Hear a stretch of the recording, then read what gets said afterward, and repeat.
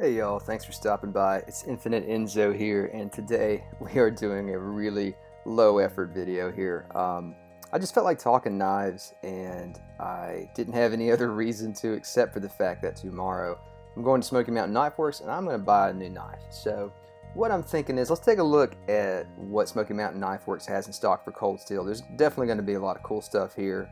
One thing that's really cool is the Special Forces shovel, but I have like literally no need for that. But still pretty sweet. I've eyeballed one of those. Also, one of the dudes in the show alone had one of these, and he used the crap out of it. Really good publicity for cold steel on that one. But what I'm eyeballing here, let's take a look at the Range Boss real quick. I really like that flat dark earth option here. What I like about this too is it has the lines of the Broken Skull, I think it was. It looks a lot like the Broken Skull, which I think has been discontinued. So what we have here is 4034 stainless steel. I've not used 4034 before, but I've heard that it's a fine, decent stainless steel. I mean, it's better than, say, like HCR 13. So kind of a good choice there. And what do we have? Zyx handle, so basically like Zytel, you know, high impact plastic. But it's a good looking knife. Go check out, I plugged him before, Nathan's Knives. He did a complete rearrangement of one of these Range Bosses, and it came out really cool. Worth checking out that video. Cool looking knife, the Range Boss, and $44.99. Like that's a great price.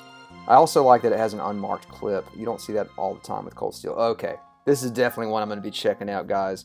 The Chris Blade tie light. I believe, yeah, this is the 4-inch one. I've heard some mixed reviews on this. I saw that. Oh, what's his name? I guess the fellow that has a podcast. I'll put him up in a little bubble up here, and you'll see his name. He has a huge knife collection, and he checked out one of these Chris Blade tie lights, and he was a little bit unimpressed with the fit and finish. But God, that thing looks cool. Look at that Chris Blade, man. That looks awesome, and I think it works really well with this whole pattern here. This kind of switchblade style looking pattern almost. Looks really cool. Those are coming in at 76 bucks. And then I feel like for AUS 10A steel at 76 bucks with that kind of a very cool design, I mean, that seems like a fair price to me. Of course, we have the Talwar. This is one of those ones that I feel like came in, man, a little higher than it should have. Of course, this was produced after cold steel was bought out by GSM. And they asked on social media, they asked cold steel followers to take a vote on what knife they wanted to come back the most. Or it wasn't even a vote, it was just a call out. Just let us know what knife you want us to bring back from the dead. And far and away it was the Talwar. Now the problem here though is the price. Now I know the original Talwar was not coming in at nearly $250. So that kind of sucks. But you know, about 5.5 inches of S35VN, that's hard to complain about. Like, that's a very nice size. God, that thing is a ripper. Good gracious. The other thing that bummed me out was I was hoping to see the blue scales that the old school Talwars had. I don't know if that was a limited run and that they were originally in black. I'm not sure about that. But regardless, I mean, it's a badass looking blade. The 250, man, that's a hard pill to swallow. Very similarly to how they brought back the Formax, they had the G10 version for $425. Like, I mean, I get it, man. Those G10 Formaxes, they're worth some money for sure.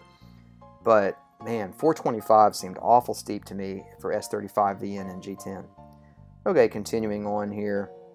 Mini Recon's cool. I'm not super interested.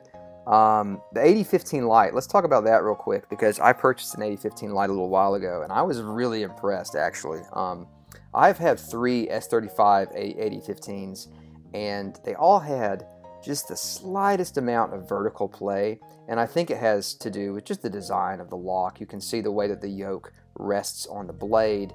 It can possibly lead to some play, but I'll tell you right now, I did get an 8015 Lite, and it locks up like a bank vault. Like, it is the strongest locking 8015 that I've ever experienced. There's absolutely no play. So I feel like the Lite kind of offered them a chance to perfect everything in its production, and I was not a big fan of it when it first was announced because I just felt like, okay, originally the 8015 came close to 150 when it was released, and then when the light was released, okay, now we get to raise the price on the standard 8015. I felt like that was a bit uncalled for. But, I mean, for the money, it's fine. If you want an 8015, I would probably tell you to get the light, and then go get yourself some scales from Scale Garden, because it's going to be a sweet knife after you do those mods. All right, so that's the 8015 light. That has AUS 10 steel, by the way. Everything that Cold Steel's doing now is either going to be AUS 10 or S35, except for the budget stuff, which will be like 4034 or 4116. My experience with the AUS 10 so far has been really good, so no complaints there. I would like to see a little bit more variety. Let's get that email out of the way. Okay, moving on. Let's see here. Another Range Boss and OD Green. Here we go. There's another one I want to check out. The Gunsight Counterpoint. This is a limited run, but apparently it's not that popular because there's still a bunch of them out there. 110 bucks I feel like is a little bit steep. I think you can get these cheaper on eBay or Amazon or something like that, but it's worth paying that premium at least to support a local knife store. So what we have here is AUS 10A once again, combo blade. Serrations are, I'm not usually a serrations guy, but lately, I don't know, man, they can come in handy, I've found, and combo blades are cool. Like, I don't have any combo blades in my collection right now, so it might be worth checking out. But the reviews are good. I read a few of them. One person stated that it should be a lot cheaper for what you're getting, but it's still a great knife. We have the triad lock, of course. And one thing that I'm not a huge fan of is this backspacer just being freaking Grivery or Grivex or whatever you want to call it. Kind of wish that was like stainless steel or aluminum or something. I don't mind the handles being Grivex, but that kind of bums me out. Because the fit and finish on Grivex I've found when you do a backspacer in Grivex, it never matches up well with the handles, ever. You can actually see in the photo right there where there's a bit of a ridge. On top of that, and this was a complaint that I mentioned earlier about that Chris tie light, that you can see, right here, you see that lighter section. It's a little bit hard to see, but that's where the screws have been bored to go through the backspacer, and it's just a little, I guess it's a little too close to the outer layer of Grivery, but you can see where that bore is, which is kind of frustrating. So yeah, I heard that same complaint on the Chris tie light. So moving on, good looking blade. One thing I did want to highlight actually, let's pull up the photos again. They may not have it in the photo. Here we go. Right here we have this really cool blade filing that looks fantastic. Kind of a snake pattern going on there. I do really like that a lot. Okay, moving on. Alrighty, what we got? There's your standard 8015, of course, coming in at 189, which is, that's a little rough. I do think it's worth it. I still think it's worth it at 189, but boy, I'm not happy about that price, I'll tell you that. If you're a diehard 8015 fan, 189 is fine. If you're just wanting to get an 8015 just to try it out, definitely go with the 8015 Lite for the price. This spear is freaking cool. Actually considered for a minute. I was like, man, the 80 bucks for an SK5 steel spear. Good lord. That's kind of tempting, but what the hell would I do with a spear? Absolutely nothing. Let's see. Code 4. I've always wanted to check out a Code 4, and I never have. That's one of those knives that I think is an excellent value offer here. You're getting aluminum handles, S35VN, in a beautiful blade shape, and a triad lock, all for under 100. Like, that's a great deal. I'm glad they didn't change the pricing on that. SR1 Lite is a cool one. I've never pulled the trigger on one of these because they're an 8CR. If it was AUS 10, I probably would have one by now, but I'm not interested in getting an 8CR blade. As cool as it is, it bums me out that it's 8CR. But, you know, 55 bucks for that size of a knife with that build quality and 8CR, that's hard to complain about. If you're into the SR1, like, absolutely check that out. All right, moving forward. The Airlight. That's another one I've kind of have had on the periphery, but I've never pulled the trigger on. It's designed to be more of an EDC option, and I know a lot of people that were big fans of it, but, you know, I tend to like my blades a little bit more on the big chunky side, so I just have not pulled the trigger. 4MAX Scout. Now, y'all may know. I don't know if I've talked about it. I have one of the DLT Trading 4MAX Scouts that have the green Grivex handles and the DLC blade. I've actually pulled the trigger on one of these, but I got an excellent deal on it. And the reason is I'm going to do a handle swap because I prefer my blades uncoated. So I'm going to take the green handles off the DLT version and put it on the standard Formax Scout. And then I'll swap the black blade over here and we'll have a fully blacked out knife. It's going to be pretty cool. I'll do a video on that when that finally comes in. But the Formax Scout is freaking awesome, guys. I'll tell you right now, after owning one for a while, I've really enjoyed it. And also as a Denko fan, it's great to be able to have, you know, access to one of these at this price point of 108 bucks. You can get these at other places for quite a bit cheaper, which is what I did. But yeah, just a fantastic knife. Such a cool design. The Grivex handles are not as nice as the G10, of course, but they're not bad. Like they definitely feel plasticky, but they're very strong, impact resistant. You don't have to worry about them like breaking down on you or anything. This thing can stand up to some serious abuse. So yeah, I'll let y'all know when I get mine in. Again, our blade steel's OS 10A, of course. The blade is 4 inches, and it is about a 6-inch handle, so big old boy in the hand. It's actually, to be honest, for my small size hands, it's a little bit too big, but I don't care. It's too cool for me to be bothered by it. So moving on, Ranch Boss 2, I've looked at a few times, but I haven't bought it because it's built in China, and I'm just afraid of what that quality is going to look like. Spetsnaz Trench Shovel, that's another one of those things that are cool, and I kind of want to get it just as a novelty, but you know, I don't know what I would do with it. There's the Black 8015, which is incredibly overpriced at 216 bucks. Not a fan of that. It looks good, just not a fan of that price point. Airlight Tanto, that's awesome. Probably not going to get one, but 80 bucks is great. I'm all about that. Let's see. Here's one that I was also looking at because of the negative response that I had heard to the Chris Blade Tie Light. We have the Chris Blade Voyager. Significantly more at 108, but that's still a great deal for 5.5 inches of OS 10A in that amazing blade shape. Looks really good in the closed too. It looks awesome.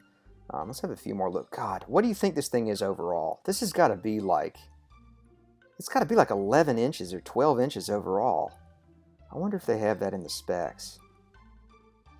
12.25 overall. Good God Almighty. That thing is a beast. And look, you can grip further in the back, and you've basically got a folding machete. Good gracious. Okay, moving on. That is the Chris Blade Voyager. What a monster. Here we have the Vaquero in a heavily serrated blade. Again, another ripper if you want something for deterrence, we'll say. That would do the job. Moving on. I've always thought their Tantos are pretty neat too. They're production fixed blade Tantos. I think they look really cool. Okay, moving on here. Let's see what else we got. More Code 4 options. The Tanto, if I were to get a Code 4, it would be the Tanto. Nobody does Tantos as well as Cold Steel. They're like the master of that blade shape. Really well done, and they always handle the compound grind between the flat of the blade and the secondary flat at the tip. They handle that section really well. This thing's pretty awesome. The Damascus Sax. Again, not something I'm realistically going to buy at $500, but boy, it looks like it's well made. Crawford, not really interested in that. 8010 coming in at 176 these days. You know, I still think it's worth it. Again, like the 8015, it's worth it at 176, but just to give you perspective, I got mine for 110. So it's crazy how much the price hikes have affected the bottom line. I like this Voyager a lot. That one's pretty sweet looking. Let's keep going here.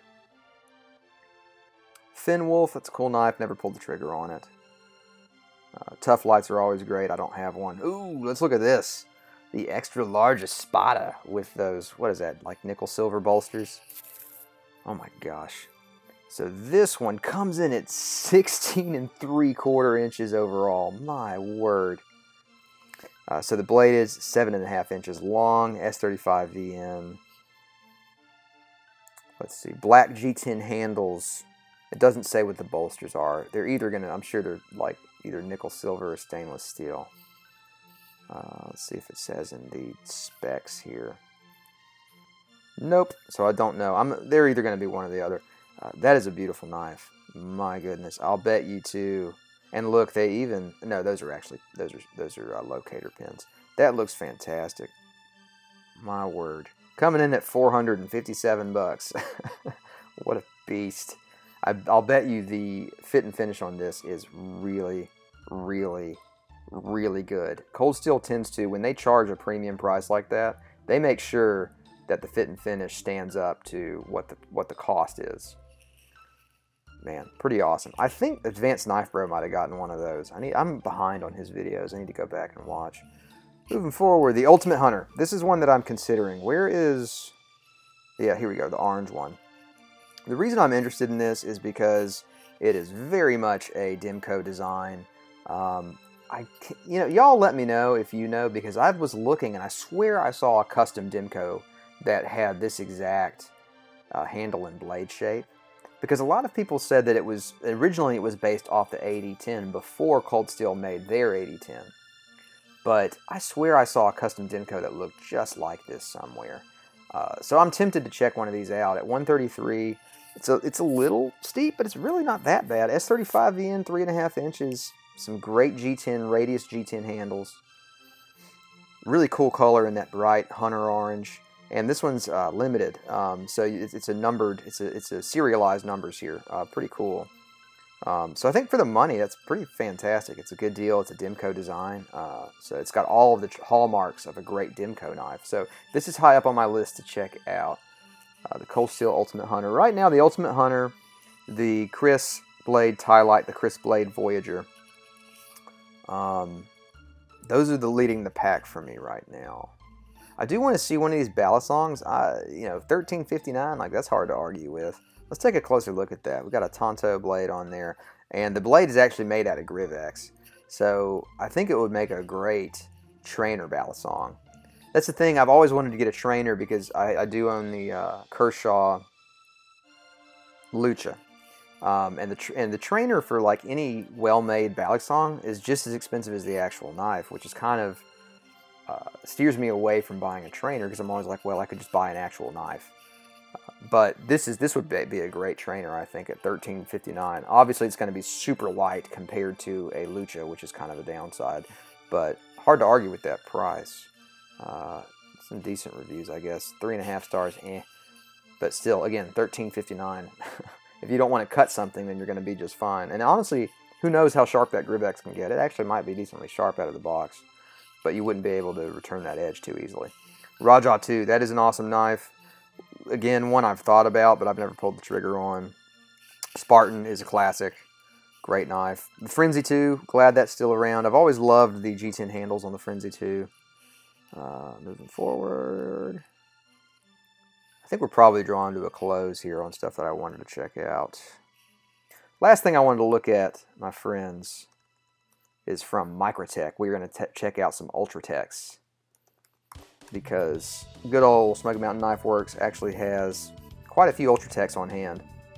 So let's see here. There's a Marfione, I guess custom one for freaking 3,000 bucks. Pretty awesome, but out of my price range. I like this one a lot, but I do think for the price, it's a little bit steep. So the difference between this one is one of the handle slabs is actually G10 and not aluminum. From the G10 side, the presentation side, like that looks freaking fantastic. I love the look of that. On this side, it basically just looks like your standard bronze Ultratech. Really badass looking blade, but at 416, it's about $100 over the bronze Ultratech, which is the one I'm leaning to. Great looking knife though, man. What is the blade steel on this one? M390. Okay. They're all, I think they're usually either going to be M390 or CTS 204P. Ooh, let's look at the Hellhound real quick. Look at that beastly blade on this thing. That's cool.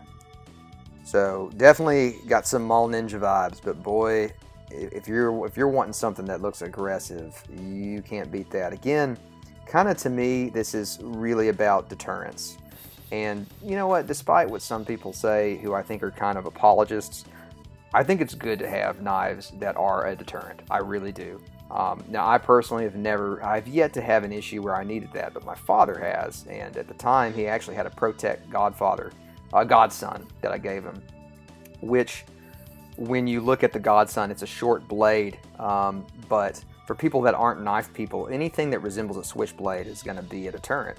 and he had a situation where somebody was threatening him with a taser of all things, and he popped that godson out, popped the blade out, and that really just diffused the whole situation. The other guy walked away.